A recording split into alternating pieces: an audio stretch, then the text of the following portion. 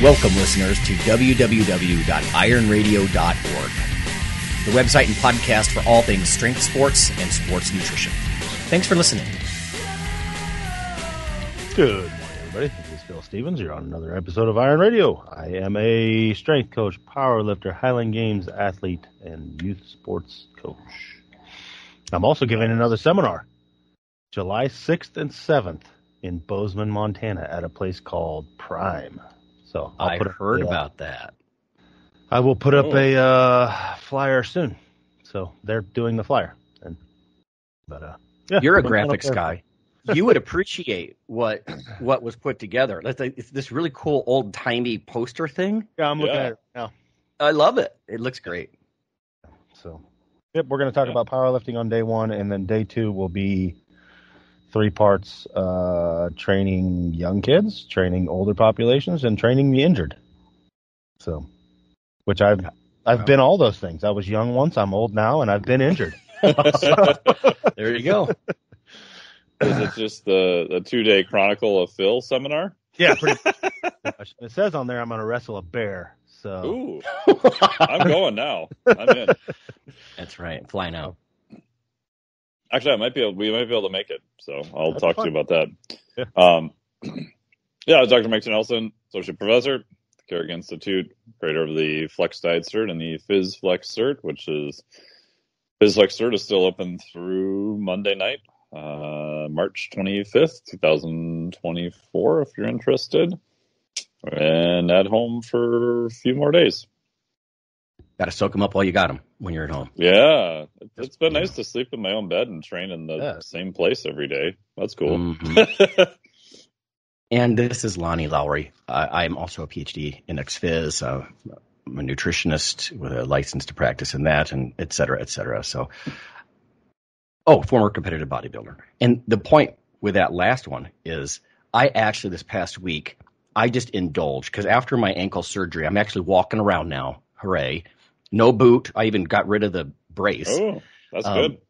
And my foot will still swell up. And for anybody who has to have an ankle surgery, by the way, I said, when is this edema? When is the swelling going to go away? And he said, we really took you apart. I mean, it could be a year before that's completely gone. While.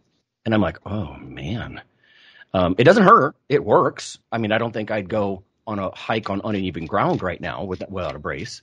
But anyway, the point is, I had been going in trying to be a good boy. I knew that I could do, a stationary bike. I could do the rower. I could do some cardio stuff. I just indulged. I didn't do aerobic stuff. I just went in. I'm like, you know what? I'm going to do it like the old days. Instead of like cardio taking half the time and only doing a couple of sets for chest or arms or whatever it was, I just did like a chest and arms, like old school bodybuilding split. I actually did like 8 sets of each thing. Like, I know that doesn't sound like a lot to a lot of people, but this is the first time I've been back and actually just lifting, and it felt so good just to lift. No paying your dues on the rower and taking cannabinoids to try to get through it, like I've heard people do. Anyway, it just felt good to be sore and just lift. We like lifting, but not everybody does. So I want to share something that we got from Dave Fryers, one of our longtime listeners, educated dude. Exercise mimetics, fitness in a pill.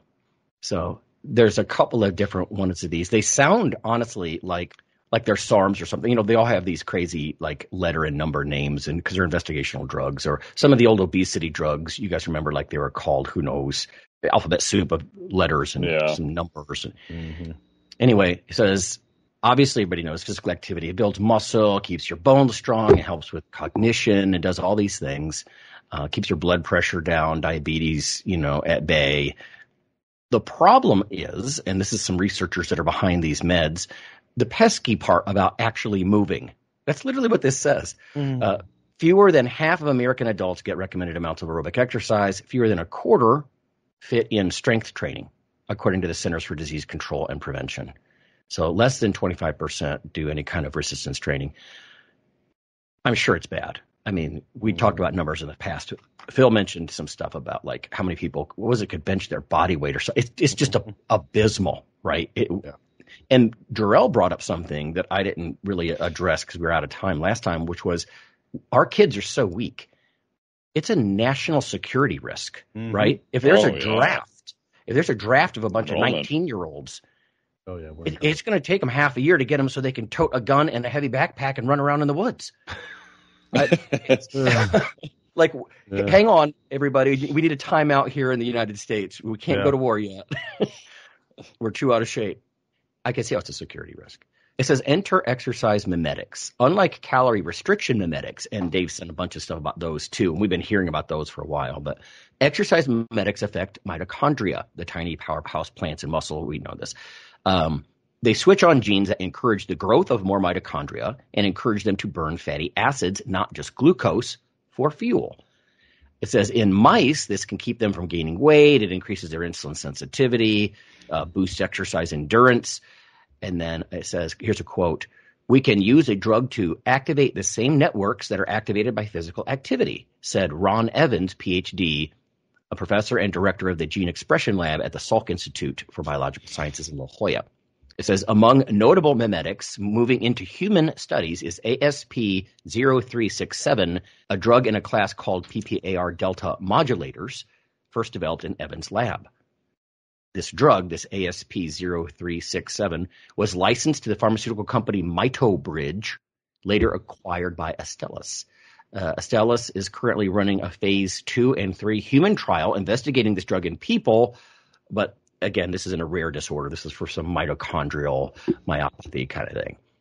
It says, meanwhile, at the University of Florida, Burris and team hope to soon move the exercise mimetic SLU-PP332 into human studies. Here's a quote. It targets a receptor called ERR that I've been working on since the 1980s, Burris said. We knew from genetic studies that ERR has a role in exercise's effects on mitochondrial function in muscle. The calorie mimetics that he's studying also activate genes for making more mitochondria and driving them to burn fatty acids. This generates a lot of energy, he said, in a January 2024 study in Circulation, which is a premier journal. Burris found the drug restores heart function in mice experiencing heart failure. Now, I can see that, right? Your heart gets stretched out weak. It doesn't have that inotropic thing. And, Mike, you've done a lot of engineering stuff with cardiac stuff. So I can see this helping people who are sick, massive sarcopenia, heart failure. Now, here's where it kind of starts applying more to us. The future of exercise and CR pills. The field has hit some bumps. Some feel inevitable, such as otherwise healthy people misusing these drugs.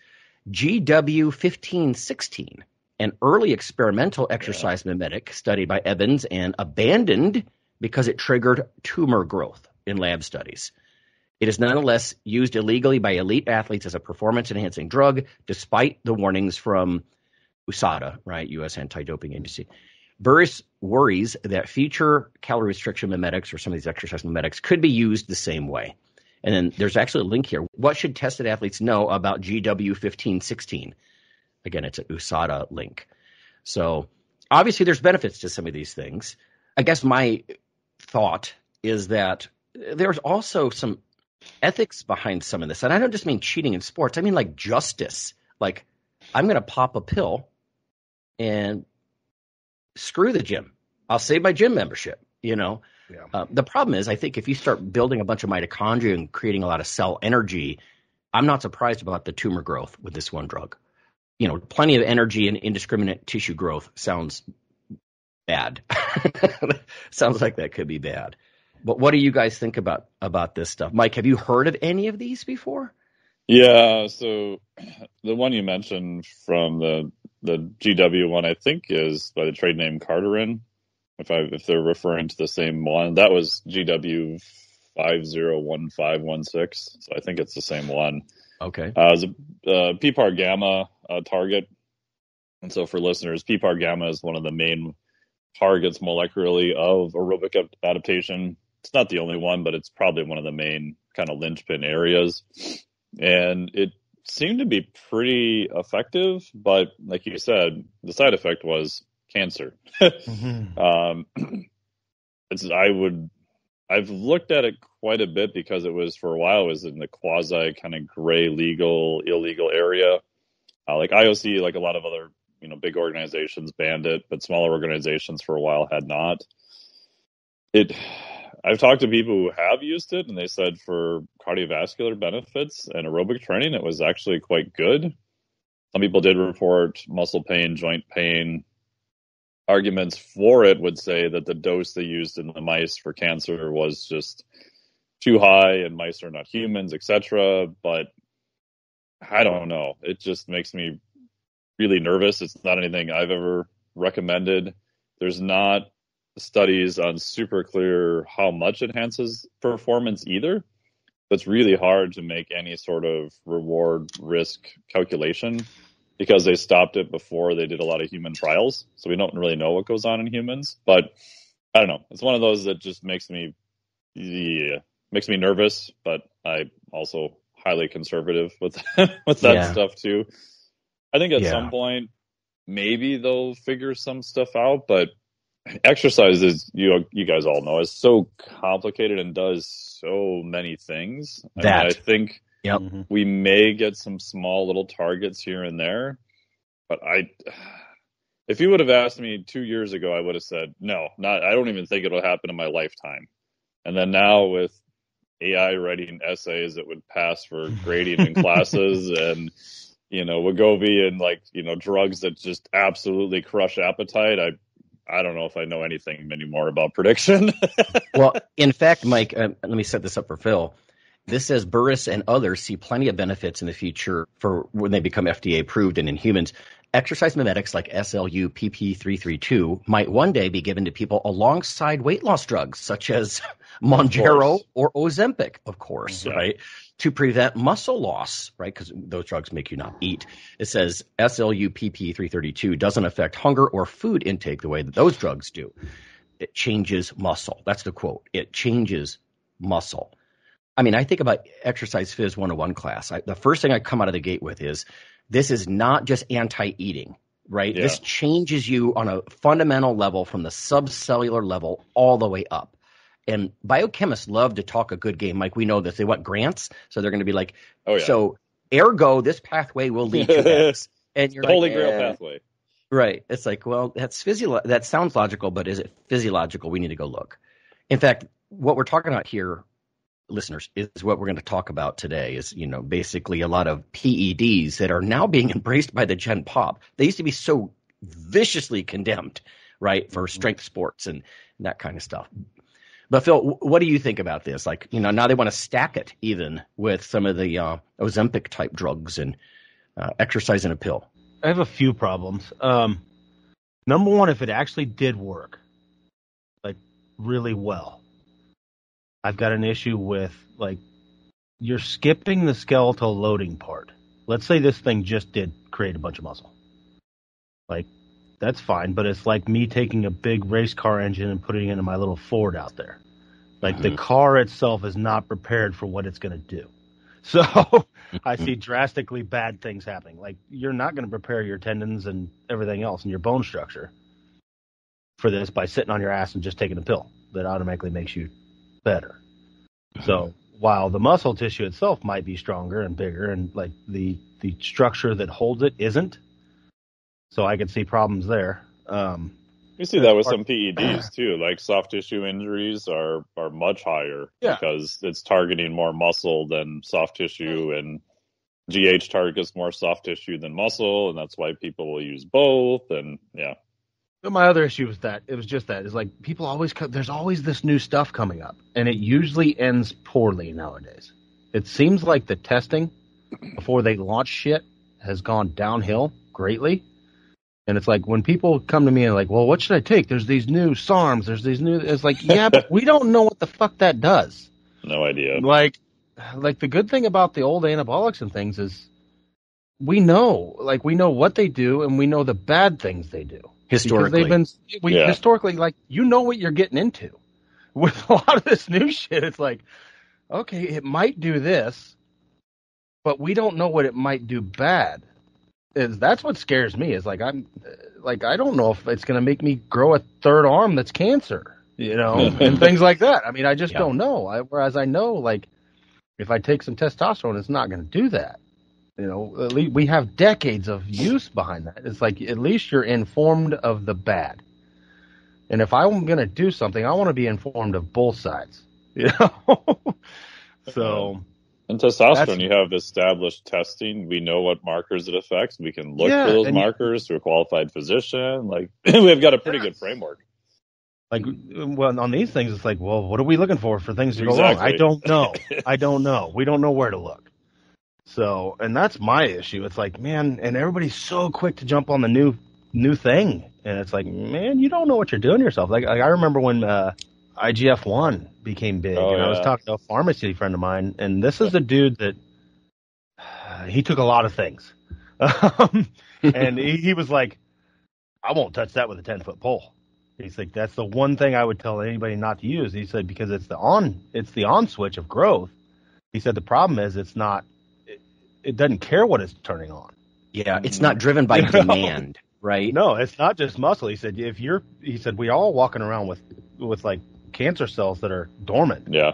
He's like, it might tell them, hey, turn on. You know? It's go time. Yeah. Right. And here's like, plenty of ATP. Right. Yeah, here's energy to build whatever you want indiscriminately. He's like, you're telling everything to grow. And he's like, man, that just seems like a bad cocktail. So, and that's my issue with it. It's like, man, and call me a big sissy, whatever. I want to know what the hell I'm getting into. You know, it's funny to hear that, because here's you know, big power lifter, and you're exercising caution, and it's the Gen Pop now who wants to embrace these things. And let's face it, capitalism plays into this, right? Late stage capitalism. Everything's about money. Here's a quote. Let's check this out. Evans sees only positives. Quote, our environment is designed to keep people sitting down and consuming high-calorie foods, he said. In the absence of getting these people motivated to exercise, and there's no evidence the country's moving in that direction, a pill is an important option to have. What? Yeah, that's because everybody's lazy as shit, and they want everything in 3 seconds. And that's the problem. That's been the beautiful thing about elite athletics in any field has been your willingness to do it, your willingness to put up with the suck. You know, that's what separates people. And like anybody can do it. Like anybody could be very muscular and very strong if they have the mental fortitude to get off your ass. You know, my son, he quotes something that's all over the internet, of course. He says, everybody wants to look like a bodybuilder, but ain't nobody want to lift heavy damn weight. Yes.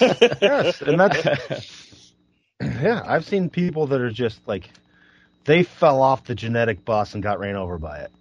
But they can get strong, just through hard work and dedication and discipline and motivation. I don't know. It's sad to me that it's just like, potentially at some point we could go all Captain America and literally you take a shot or a pill and you're just there. And I don't see it ending well. Like there's going to be some kind of backlash, like bad side effect. Yeah. It's hard not to drift into the topic of the day. I want to say one thing before we go to break, because we better do that before we get into this.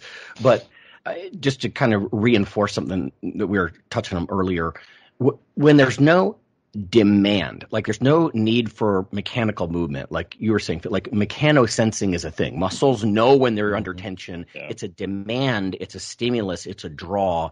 Now you might say, well, this drug's a stimulus. Yeah, but there's nothing draining ATP on the exertion side. You know what I mean? There's nothing draining energy. You're just providing more mitochondria. They're burning fat for energy, and now you have an abundance of energy for like who knows which direction that's going to go. But yeah, there's no demand. There's no initial depletion, right? That your body, because that's the whole idea of adaptation, is like your body is insulted in some way. And it's like, I don't know what you just did to me, but you're not going to do that again. I'm going to be a little bigger, a little stronger, more plasma volume, whatever it is. And so I can handle that. But there is no demand. Right? There's no draw that induces these changes. They're just changes without demand, physical demand.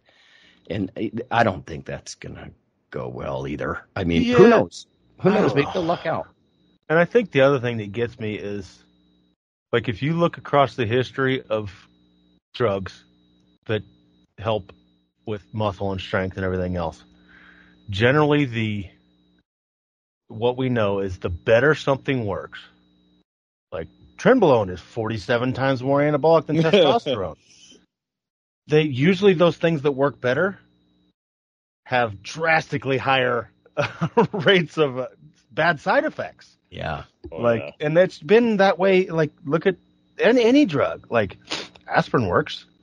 Guess what? Opiates work better for blocking pain. But the side effects are 100 times fucking worse. Generally, the better something works, right, the more bad it does too. There's just no physiologic free lunch. No, it just isn't. Mm-hmm. Yeah, and it's I just don't see it happening. Like where we get to sit on our ass and be jacked. I mean, I don't see. Yeah. Maybe it's me hoping that.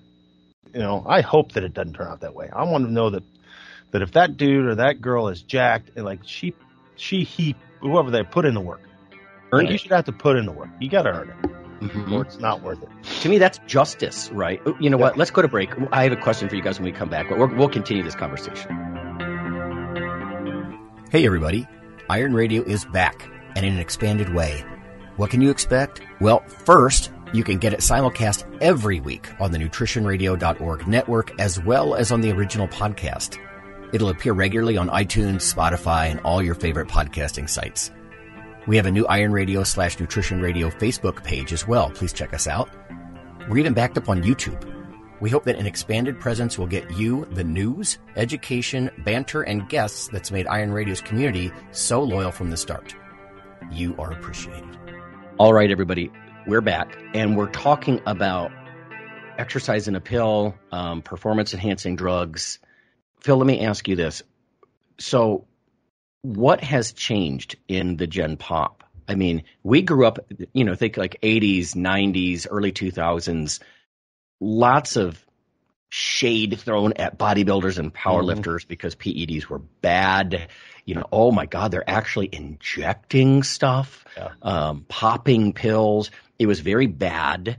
And these people were, even if you took the argument like, well, alcohol, tobacco, the usual arguments, and, those are just done for recreation. These things are done with great purpose. Some of these people have a calling like a priest, and they're using them. Anyway, now the general population, they've just done a complete 180, it seems like. Like this researcher even only sees positives. Well, sure, with multi-million-dollar grants on the horizon, I might negative. Too. Exactly. This shit may not work. Whoops. So what's going on with the Gen Pop that now they are eager to pop pills and even take injections? What's changed? I can only guess. A big part of it is popular culture in and of itself. Like if you look at the TV and radio when we were kids, like you never saw a pharmaceutical commercial. Oh. And now that's all you see. True. Like anything in your life can be cured by a pharmaceutical. And like you don't need to eat right. You just need to take this. And I think it's just our quick culture. Like I think that's a lot of it. Is like everything that's wrong with us can be cured. Just go to the doctor. Like need to get stronger? Go to the doctor. Need to not be type 2 diabetic? Go to the doctor. Need to lose weight? Go to the doctor. It's not on you. It's a fault in your, you're missing something, Yeah. So it's not that you're a lazy shit and eat like a shitbag. It's not taking the right pills. Yeah. Well, this Evans literally said there's no evidence a country is moving toward getting motivated to exercise, so a pill's an important option to have. Yeah. What? To me, that is so riddled with ethical problems. Yeah. Pills are an important option. Well, yeah, if you have cardiomegaly and, you had high blood pressure for 30 years and your heart's stretched out and weak and doesn't pump blood, I get it. Yes, sir. Do a clinical trial. But they're talking about stacking it with Wegovy. Of course. Because then you've got you need the pharmaceutical to cover the side effects from the other pharmaceutical you got. Yep. Yep. And that's what our culture has turned into. Like it really has. If you look, like we did not have commercials for drugs. No, we did not. And now that's all there is. We sit down there and watch a TV show at night. It's like, oh my goodness. Yeah. Wake up call. I have no, and I don't think many people notice this kind of stuff. I'm always watching society with a raised eyebrow, but like I would think like 70 or 80% of all the commercials on TV are either insurance companies or drug commercials. Mhm. That's like our only options. There are so few other things that can afford these multi-million-dollar commercials, but big pharma is at the table, and so is, crooked middleman insurance companies that get between you and your doctor and want money for nothing. Yeah. But yeah, those seem to be the hugely overwhelming presence of commercials on TV. Whereas, when we were kids, there was toys and food, and I mean, I'm sure they still, cereal. Yep. And maybe they still exist. I'm sure they do, but it just seems disproportionate. I agree, and you're right. People are like, well, why not just take a pill? And that's just become what the society is. I mean, it's I want it. I want. They're all the girl off Willy Wonka. The Violet that eats all the blueberries and then turns into they want it now, and they don't want to put in any work, and it's a 30-second society. No work, give it to me. And are we gonna just be getting government funded packages coming to our door? Here's your pills to take this month to stay in shape. Right. And it's oh my goodness. And you need 14 pills because those 13 other ones combat that one. Well, like Mike said, it's classic Ozempic. People stop eating, they're nauseous, they lose muscle mass. Oh, well, here's an exercise mimetic. Here's your exercise pill. To build back some of that, This one here will spur your appetite since that one's killing it. And, God. And you see that in a lot of things too. I know there's a lot of particularly young men, but young women too, and they struggle with ADHD and stuff, so they put them on Adderall. We should call that what it is. You know what I mean? That's a very harsh stimulant. And then here's something to help you sleep at night because you're taking so much Adderall. It's built in. It's almost built into the way that we do things. Pill for the ill, from whether it's a neurologist, psychiatrist, and now it looks like pretty much everybody. What about your take on this, Mike? Societally, was this so unethical before, and now people want it, so now it's okay? This used to be called PEDs. This was a topic in an exercise ethics class, sports sociology class. Yeah, I mean, I sound like some cranky old man, but I agree. I think it's a culture shift, and not all younger people, but it seems like it's gotten worse, even with older people, over the last 10 to 15 years. And you'll see in fitness, slight splintering of it going the complete opposite direction. And that's that's for me, usually my red flag of society has gone too far one direction, right? Because now you see the rise of CrossFit, you see the rise of, what David Goggins has done, cold water immersion. You see all these really, really hard things and people promoting that.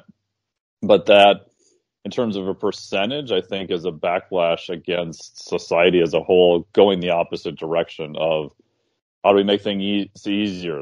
How do I, just lose weight? What drug do I take? Oh, that's faster. What, supplement should I do? Oh, I don't want to sleep more. That's too hard. I want to sleep 4 hours a night and I'll take this. And I mean, even for marketing, the PhysFlex Cert, where I'm talking about basically, here's why you should do hard things, because it's going to make you more robust, more resilient. It's going to prepare you for stressors that are coming in the future. But shocker, you have to do some hard work in an intelligent fashion in order to be prepared. There's nothing else that's going to get you there. Some supplements, some training, some other things, some techniques can definitely help for sure. But it's going to be hard and it's probably going to suck. And if there was an easy way around it, I would do a course on that. But I don't don't know of an easy way around it. So it's just weird, even from a messaging standpoint of, okay, you can get some of these benefits, and I think they are definitely well worth it. I do think we are becoming more and more not adapted well to other environments, whether that's temperature, pH changes, fuels, etc. But If you want to be better adapted at temperature, then you probably have to do some stuff in heat. Probably have to do some stuff in cold. Not all the time. Doesn't have to be super crazy. You don't have to sit in a cold water tub at 37 degrees for 20 minutes. Like, don't start there. That's a horrible idea. But you're going to have to do some of those things. And I get worried when the general messaging is like, no, don't do any of that. Don't exercise. That's hard. Don't sweat. Just, take this pill, take this supplement, do whatever. Like I said, if I knew a way around it where that had even just a risk reward profile that we even understood and could have an intelligent discussion around it, then maybe. But I just think we're so far away from even having that discussion. Like you said, with some of these drugs, like, we don't know what the profile is. It's like that to me is the most scary, and that society and culture is saying, but I want it anyway. Like, you don't even know what you want. Like, you don't even know what the side effects are. And Mike, once they get it, I mean, I'm a big believer of anything worthwhile, you have to have a little pain to get to it. There has to be, it has to be earned. And because let's say you give this to your clients, you can get it to your door through Amazon, and Mike's like, okay, I want you to take this SLU PP 332, whatever. And here's your, Ozempic. And first of all, they wouldn't need you. But most importantly, let's say they get lean and jacked, and everybody gets lean and jacked. I think about that kids movie, The Incredibles, when everybody's super, no one is. Right. And so it loses its meaning. It's like, you didn't earn it. It's not satisfying, right? Because you never did anything on the front end. Well, and that's the thing that they're never going to skip. And that's what people don't understand. Like, much of what you earn in the gym and behind the fork has nothing to do with what's going on in your body. It's in your head. Like, the ability to endure. You can't take a pill for that.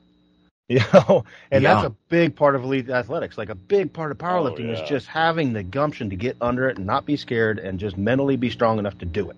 Fight. And same thing with any sport. Like, a lot of what athletes are training is just showing up and like, this is gonna suck. I can't wait. Like, this is going to be really freaking hard. And it's going through it. I talked to my son about that. Like, we'll be doing work on cutting wood or whatever. He's like, oh man, that's a lot. I was like, yeah, but you're going to learn something from it. You're going to know, like, if we push through this and get it done, you're going to look back and be like, oh, look, we did that. And you can't fast track that. You can't take a pill for that. Of just the mindset of, like, I used to run and I never believed in runner's high and things like that. And like, endurance exercise is just, it's literally a mindset. It's don't fucking stop. Don't fucking stop. Just keep and pushing through that. And that's a lot of what elite athletics is in any field, is when your body's telling you to stop, keep fucking going. And when your mind says that's fucking heavy, like, just push harder, and you can't go for that. There's a switch, like, either it goes off or on. I feel like, imagine having a whole country of jacked and lean people, and under the slightest pressure, like whether it's in a military situation or a national disaster or whatever. I mean, basically, you just backhand them, and they're curled down in the fetal position, whimpering. Even though they're jacked and they're lean, they have no fight in them. Yes, I don't see that, because all their training has been done through a pill. Like, our Navy SEALs now, they'd go through a 6 weeks program of taking pills and they're ready to go. It's like, no, that's not doing it. Like, 90% of their training is mental and just putting up with the suck. And like problem solving, like difficult things because of situations and experience, because, in that example, they know that their life and the life of the people next to them are going to be on the line, right? The stakes are incredibly high. Yes. But if you remove all of that and you can just get to a certain skill level with no work, even if you just take like knowledge work, intelligence or whatever, you've got this little neural link that, attaches to AI that tells you all the information. Okay, like, then what? I have one more question for you guys, because I want to give some fairness to the counter argument about PEDs, being embraced by the Gen Pop. Because somebody might say, what are you guys bitching about? You always said it was unfair before. And now people are much more relaxed about it. But I would honestly think a lot of people would say, yeah, but this isn't sport. So what would you say to this counter argument that sports have rules that prohibit PEDs? And in the Gen Pop, that's not true. So they get to use them. What do you think about that? I mean, Phil, have you been in many drug tested meets, or are they all open meets, or how does that work? I've been in both. I train people Me too. for both. For shows, yeah. So, yeah, it just depends. I mean, what's going on at the time. But I will tell you this. I mean, most drug-tested meets are bullshit, especially in powerlifting. Like, there's no money in the sport. They don't have the money to actually test people. They just say they are. And they're like, give me a cup, and then they throw it away. I don't know. I mean, I remember there was an interview with Dave Tate years ago, and he's like, most people using drugs, and this was decades ago. Like, the problem is most people using drugs are just using them to kind of look better. They're just average people. And he's like, stop fucking doing that because you're using them all and we can't get them. Right. You're tarnishing. The people that are actually using them for something. And like Jim Wendler talked about it. He's like, the problem is, he's like, there are side effects to this shit. And he's like, if you're going to take anabolics to like be on your high school football team, you're doing it for the fucking wrong reason. Mm-hmm. If you're using it to extend your NFL career 5 more years and make an initial $80 million, I can see the use. More argument there. You know? So, like, yeah, I mean, but. Yeah, I mean, I would, in response to a counter argument like that, like sports have rules that prohibit them. So still shame on you, muscleheads. It's like, well, first of all, bodybuilding and powerlifting have open divisions. We just mentioned that. So that's not in the rules. Now, even people would rip on that. Well, but then those sports are absurd. There's drug leagues. It's like, no, it's open. It means I'm going to go in here and any tool anybody wants to use, I'm going to stand next to them and see how well I can do. So bodybuilding and powerlifting. Majority of the time I compete open. Because it's like, man, that's where the best are. I want to measure against them. I'm not going to win. And that's what I evolved in that direction too. I'm like, you know what? I just want to see, can I be a finalist? And there were a few times where I remember a guy, he went on and I think he won the junior nationals that year. He handed all of us our asses because he was like a foot shorter than me, weighed the same amount, and had like skin like pink cellophane, because of the GH. And so I'm like, damn, you look great. Because I mean, I was there to be my best. Yeah. But it always did. Yeah, you do get satisfaction that, you play second or third and line up of 20 people like that. You're like, you know what? I think I know my shit then. Yeah. The whole thing about having open leagues and that being shameful. Well, now that's coming out like the other week you mentioned in the Drug Olympics. And it's like, maybe that's actually the more honest and transparent way to do that, I don't. It seems bizarre that we used to get shit for having divisions, like open divisions like that, because you can't use the "it's against the rules" argument in that scenario.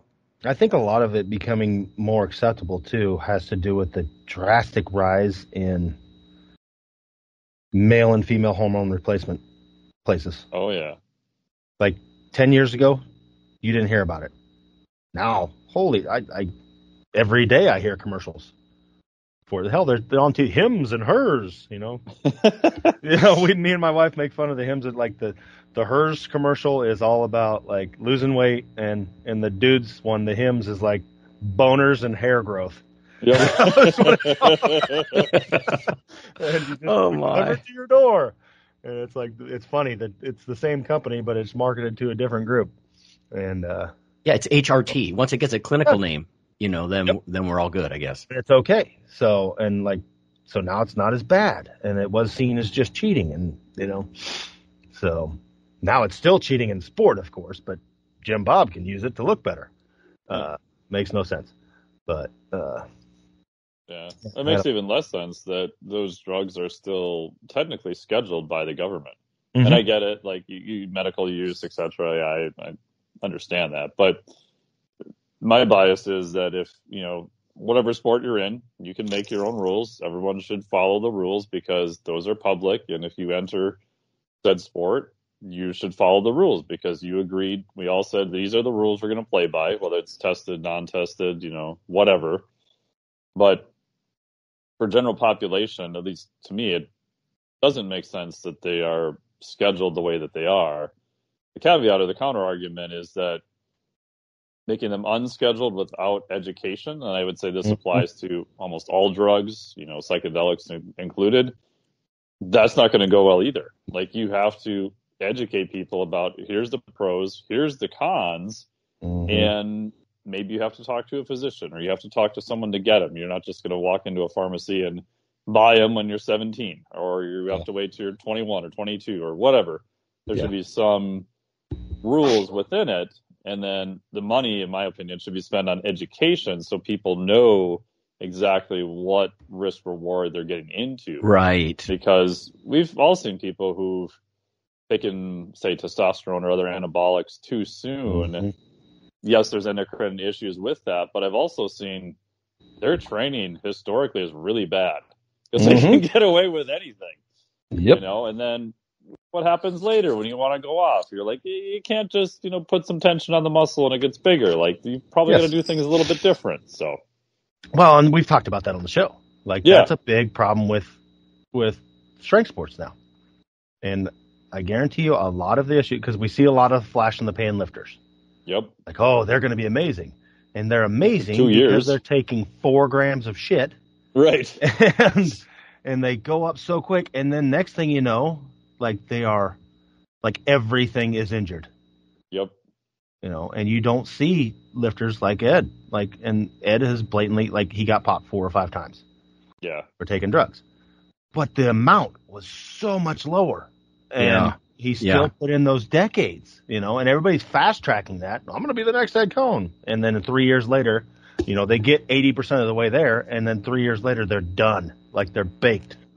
Well, let's be honest. I mean, Ed was not what I would consider, not that I know, but I wouldn't think he was a dabbler. But compared to these fools who just want to go clubbing, that are taking 3 times what somebody like in his caliber, it's like, you idiots. Mike's point about education, how do you make informed consent, truly consent to something if you don't know? The public does need educated. By the way, before I forget, medscape.com, if anybody wants to follow up on this, because I didn't give attribution there. Medscape.com, all this stuff about diet and exercise in a pill. You know what? I will say something. I don't know. I think Mike just said something that triggered me with this. First of all, I mean, the ultimate, I think, dishonesty when it comes to PEDs in sports is when you compete. If you were to compete in a natural league or show, and by the way, natural is a loaded word. We all know this. But if you were to do that and be on, then I just think you're a coward. Like, what do you do?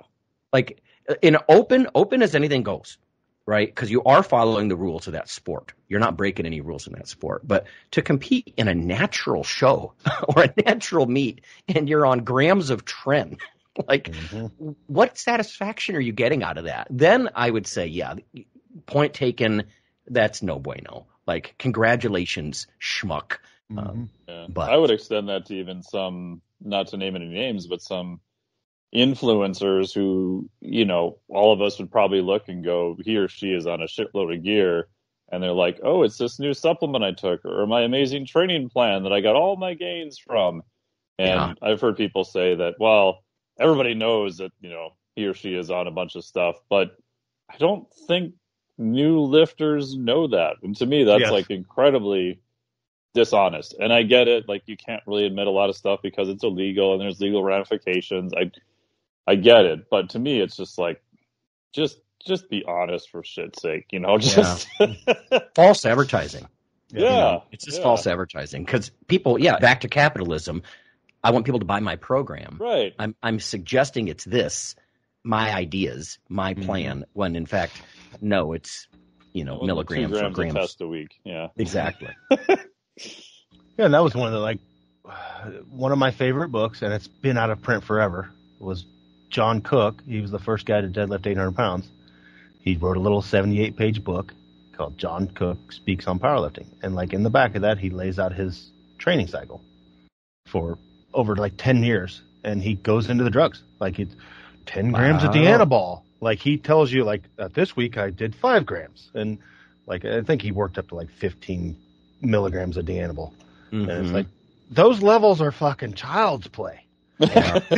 Now, and that's what people miss. People gravitate towards that.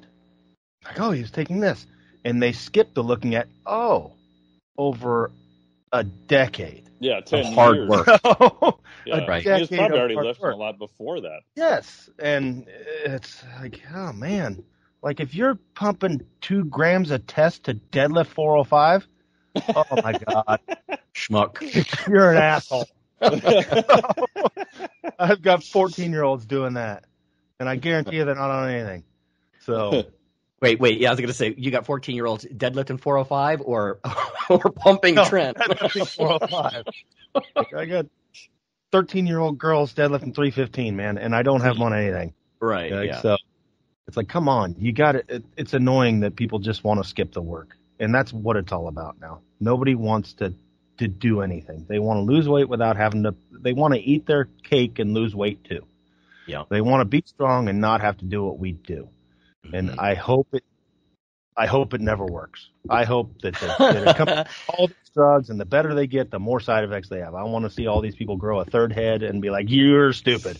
Phil, that's what I was getting at. I think from the very beginning of this, we started kind of formulating this topic, is I hope it doesn't work. Yes, right. I just done, and I want it to be blatant. I want like literally, I want to be able to see the people that tried it. It's like, you tried to take the fast track. Now you got a head growing out of your side, dummy. Right. Congratulations. Yep. You just at the same time, population-specific studies for heart failure, I get it, right? As I get older too, you do worry about stuff like muscle loss. Even we all know what old lifters look like. They have some muscle mass, but it's a little bit saggy. I don't know. Like muscle loss, sarcopenia, and heart function, all that kind of stuff is real.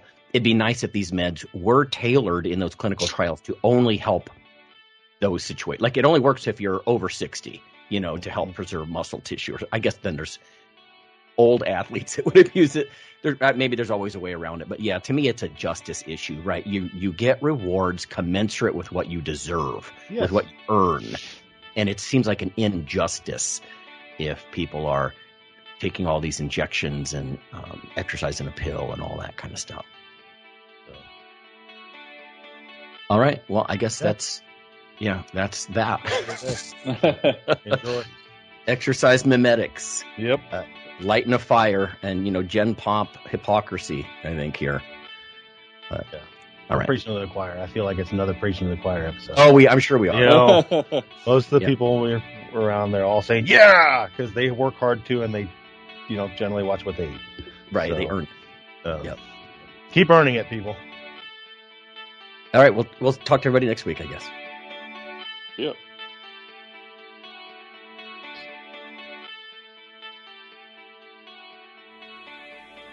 Iron Radio is accepting donations. If you like what we do, the professors, the scientists, the bodybuilding show promoters, the athletes themselves in powerlifting and bodybuilding, please consider making a donation or maybe buying something from the ironradio.org store. We also are accepting supporting members. So for $4 a month, which is frankly less than the bank sneaks out of your account in fees, you can step up and support a form of sort of public radio for the bodybuilding and powerlifting and strength community. The Iron Radio podcast and all of the audio on ironradio.org is for informational purposes only. If you're interested in starting a diet or exercise program, it's important to check with your physician. Also seek the help of registered dietitians, athletic trainers, and qualified exercise physiologists in order to make the progress that you need.